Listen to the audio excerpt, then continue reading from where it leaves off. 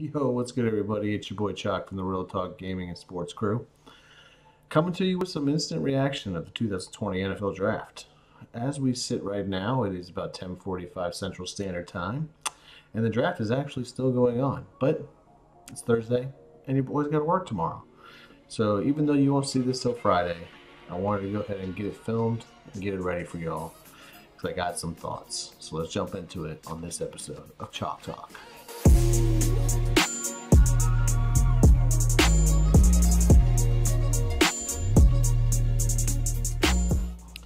Alright, so let's start off with what is the most important information. Guess what, guys? We didn't mess it up. The Redskins drafted Chase Young, number 2 overall, after months and months of speculation. You've seen my video already by now. I called it.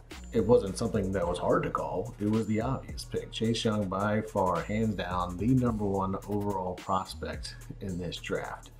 When you look at what he can provide coming off the edge, the instant pressure he puts on a quarterback and an entire offense, it was a no-brainer. Not to mention the fact that Ron Rivera, a defensive-minded head coach who hired Jack Del Rio, a defensive-minded former head coach as his defensive coordinator, it was a slam dunk all the way through. You know, Jack Del Rio has coached people like, I don't know, Julius Peppers, Khalil Mack. So when Chase Young was sitting there really wasn't much discussion as to who they were going to take.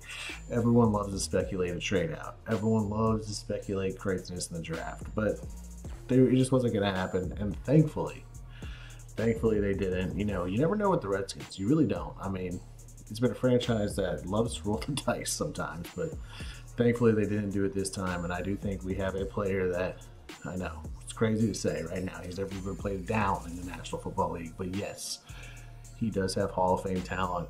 He can be that guy, all-pro, Pro Bowler. I mean, you look at a kid who had to sit out two games last year for a ridiculous sanction by the horrible NCAA, and still led all college football with 16.5 sacks. I mean, what he's going to be able to do in the National Football League should be something that we should all get pretty excited about. Yes, he'll be going against better tackles, but his first step is ridiculous. He has a full set of pass rushing moves under his belt, and he's ready to dominate. So I'm very, very excited about the possibilities of him and Sweat coming off the edge, what they're going to be able to produce for this entire defense, because Jonathan Allen, Daron Payne, Matt Ioannidis, our linebackers, you know, Cole Holcomb, Reuben Foster, if he's healthy, everyone should be excited, because Chase Young's about to be double teamed every play. So while he may not fill up the stat sheet, because everyone used to try to say that, oh, he didn't show up again in the game against Clemson. Well, go watch the film. The man was triple teamed, okay? So he's about to be getting double teamed. So Sweat should eat, Payne should eat, Allen should eat. We're all gonna eat. Jim Thomasula gift style. So very excited about what's gonna happen with that defense, the coaching that they're gonna bring. And, you know, he's a hometown kid. You know, it's a home run. Very excited. Redskins fans should be very excited. And yes, I will be purchasing that jersey. So, other things that I found pretty interesting in the draft is that, you know, tackles didn't go as much as what I had hoped. So, it should be interesting to see what that means for Trent Williams and his trade value for the Redskins. I think that having watched, you know, the draft as it plays out right in front of me, you know, I'm still watching it. I think really right now the most possible landing spot for Trent Williams is probably Minnesota. They still need tackle help. They just traded with the Green Bay Packers, who the Packers then selected Jordan Love, you know, quarterback, heir apparent to Aaron Rodgers, which, whew, that's a video for a whole other day probably. I mean, Aaron Rodgers can't be happy right now, but I think it makes sense. Trent Williams going to Minnesota. You know, he's got the connection with Kirk Cousins there.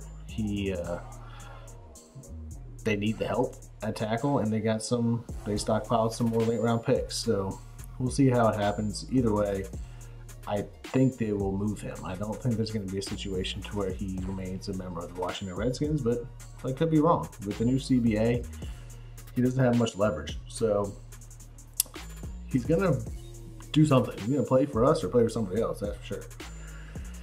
Really, though, of all the other things that happened today, we got to talk about the elephant in the room, CeeDee Lamb landing in Dallas.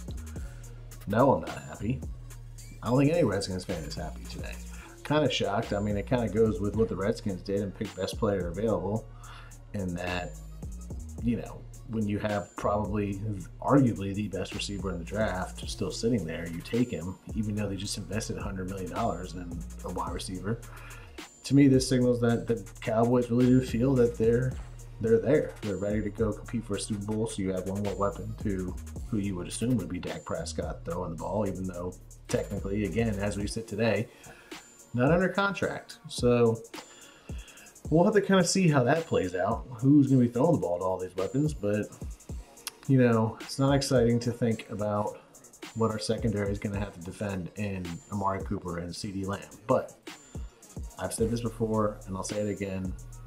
Don't get me wrong, the secondary is incredibly important, but your secondary is helped when you have an incredible pass rush. So, while I know I saw some people screaming on Twitter saying, oh, this is why we should have traded back. We would have been able to get more picks. We could have gotten a corner, blah, blah, blah, blah, blah. You still got to be able to throw the ball, and you can't throw the ball if you only got 1.5 seconds to do it.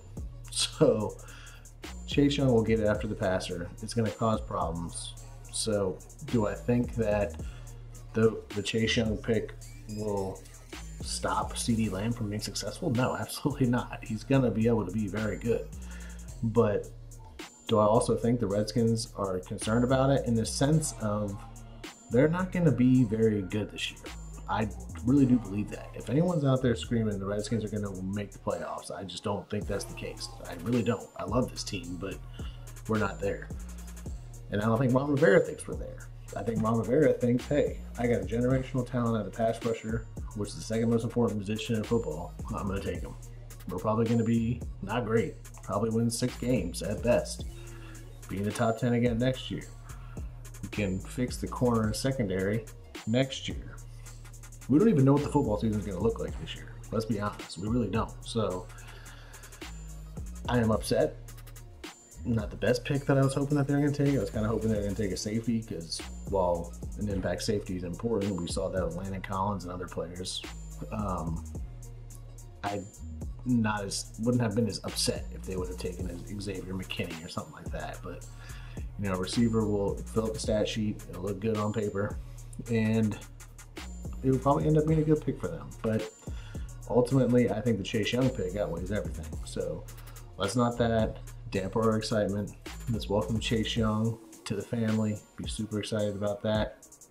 And I think this also signals that Dan Snyder is all in on getting the fan base back. You know, he's a hometown kid that everyone wanted, and that's what we did. So let's reward that. Let's let the new Redskins regime. We got to remember that this is something new. The last 10 years, we've been pretty jaded with terrible people running the place. So let's get excited. Let's not worry about what Dallas is doing. Hamper what our excitement is, okay? Chase, we're super hyped that you're coming to DC, you're coming home, gonna dominate, got the Predator on the edge. I'm also really excited about the Chase Young, Montez Sweat, Old Spice commercials that are about to be happening, because apparently Chase Young is sponsored by Old Spice too. So chasing some sweat, I don't know. It's gonna be pretty creative. I'm excited for it. Ultimately, it's a great day to be a Washington Redskins fan, regardless of what else happened in this draft. And I will say this too, you know, shout out to the NFL for putting on something for us to enjoy in these times where live sports just don't exist right now. So I had a good time watching it. I thought it was creative the way they did, you know, all the different Zoom calls and stuff. Do I miss seeing the players cross the stage and the excitement of the crowd? Of course. But, you know, given the fact that we have had nothing, I think we should all be pretty excited that we at least got to watch the first round of the NFL draft. I'll give you guys my reactions as the draft continues through the weekend, but overall, in my opinion, we've already won the draft. We got the best player that was out this year. And just think, we could be the Giants sitting at number 4, who just drafted Andrew Thomas because they beat us in a meaningless game. And imagine, poor Andrew Thomas, poor guy. Let's just have a moment of silence for him, because imagine being the guy who is the counter draft pick to Chase Young. Yikes. Would not want that weighing on my head. So go to sleep tonight resting assured that in the NFC East, I still think we got the best draft of the night. Thanks for tuning in. Appreciate you guys. I hope you all have a great NFL draft weekend. Thanks for stopping into Chak Talk.